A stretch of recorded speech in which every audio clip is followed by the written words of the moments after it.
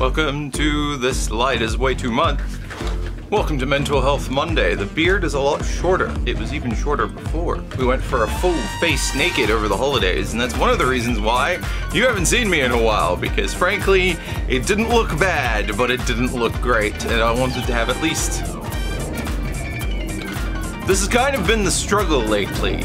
Every time I do something, I feel extra resistance. Extra resistance with doing Mental Health Monday, with getting back on the clean eating, with getting back into exercise, with any of that, alright? Every fucking time I try and do something positive, moving forward, blah blah blah, etc., there's just a wall, there's just resistance, there's just some fucking helicopter buzzing over my head to try and fucking ruin my vibe, ruin my groove. Don't turn off his groove! Ruin my shit! Beware the groove!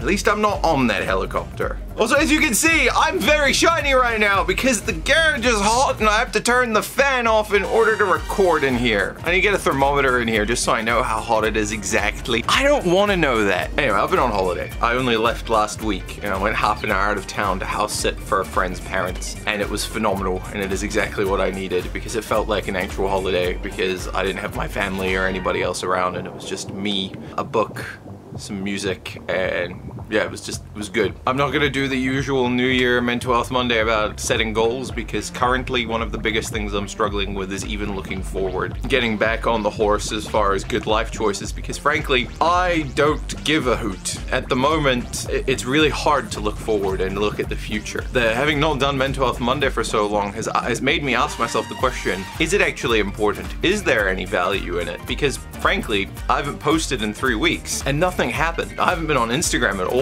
and nothing happened. Nobody died, at least to my knowledge. And so you have to ask yourself, is what I'm doing actually worthwhile? Can my time be spent better elsewhere? But you know, I'm back. I don't know if I'm gonna do these every week. I haven't decided. Frankly, it's up to me, especially that the world hasn't exploded and I haven't, you know, nothing bad's happened for me not doing it. Maybe I don't need to put that unnecessary amount of pressure on myself and I can focus on other things. With the holiday season, I decided to take a break from the really clean eating. Big mistake. And that's why my skin looks like absolute fucking garbage. All puffy and red with like a few little breakouts here and there. Because I've been eating like shit. People ask, oh, how's your skin so nice, Eamon? It's because I stopped eating like crap. My skin did not used to be nice, as is evidenced by now, because what you put into your body is more important than what you put onto your body. I sort of slowed down on my exercise. Even bigger mistake. I stopped writing. I stopped doing all of those things that define me to myself. All the great output, the things that I create make me proud of being me, that make me happy and feel that the life that I'm living has productive work that gives value to others, because I identify as somebody that creates worthwhile work that makes other people's lives better, as well as somebody that treats himself a little bit harshly in the present, i.e., not eating cake or ice cream, in favor of living healthily and feeling good most of the time. And unfortunately, part of the slowing down of the holiday process involved making cheesecake.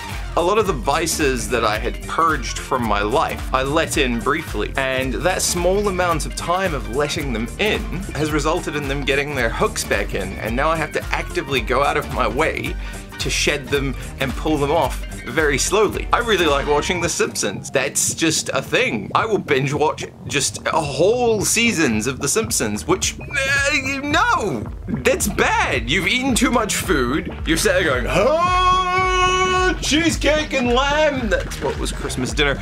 And I'm gonna just sit after effectively binge eating, just binge watching, because my brain doesn't have any steam to do anything else. Now, I read a very thick book about like that called Shantaram, and it's the first time I've read fiction that wasn't Terry Pratchett in friggin' years, and it was as if to prove myself exactly right. Guess what? The camera card was full, and so all of a sudden the camera stopped recording, meaning we're back. I have to do this again. I'm still hot and sweaty. If you like action movies, you would enjoy this book. It is overwhelmingly thick. but beautifully written, very easy to read. It had words that I had to look up. I pride myself on the verbosity of my vocabulary, and even then there were words that I had to go, what the hell does that mean? Before the battery runs out, and that'd be the next thing that goes horribly wrong. Not kidding when I'm talking about how hard it's been to get back on the train, not only from a doing the work standpoint and self-management, but also the addictiveness of those vices. And food being the big one. My cravings for sugar and unhealthy food, things that I used to be able to just like, oh, sweet, I don't need that. I could see it and not need to eat it. Now I see it and I'm just like, oh, I'll just have one. That's addiction. That's straight up addiction. And if you do not think the shit that you eat is addictive, you are fucking wrong. I can provide references. And just generally, like even just the desire to do Mental Health Monday, I'd said to myself, you can put it off for another week. Today was the official day of me starting work back at Mad Air. I had some phone calls to make, I had some stuff, and I just generally felt the call that yes, today was the day of going back to, quote, normal. The time off was actually great, though the cost of getting back on the horse is definitely more energetically expensive than just staying on the horse. This is what today's Mental Health Monday is about. Inertia.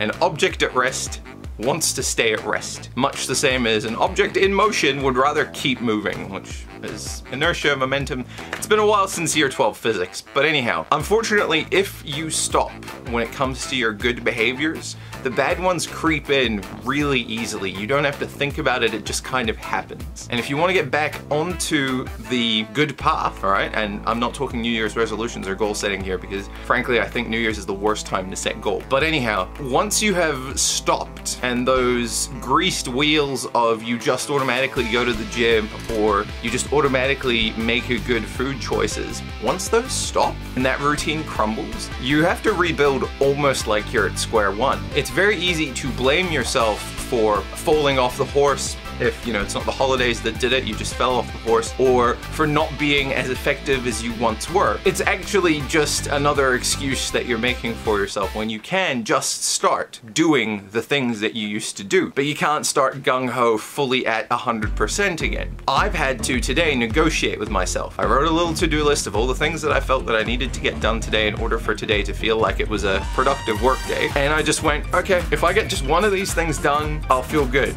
I've got 3 of those things done. I suppose what I'm getting at is I have negotiated with myself, despite I didn't want to do it. I still even watched an episode of my beloved Simpsons. I still haven't run out of Simpsons to watch, so I can't be watching that much of it. Made some phone calls, a few of those things that I just had to do, didn't want to do because I'm just feeling not ready to go back. By the end of it now, I was planning on not doing Mental Health Monday, but I built enough momentum with those phone calls and those couple of emails to just be like, fuck it. I'm doing Mental Health Monday. And on the note of me getting work done that I needed to get done, those orders that were placed after I closed up for Christmas, they're already on the way, so you would have already got a confirmation email, but I'm telling you anyway, just in case you watch this before you check your emails. That's how important I am to you. I appreciate that. That's really good to hear. Anyway, I hope you had a good holiday. This year is going to bring up some changes. Why did I do it that way? This new year is going to bring a few changes around here, because frankly, I can't keep running the way that I have been. If you have suggestions for those changes, whether it's about content or it's about products that we make and whatnot, hit us up.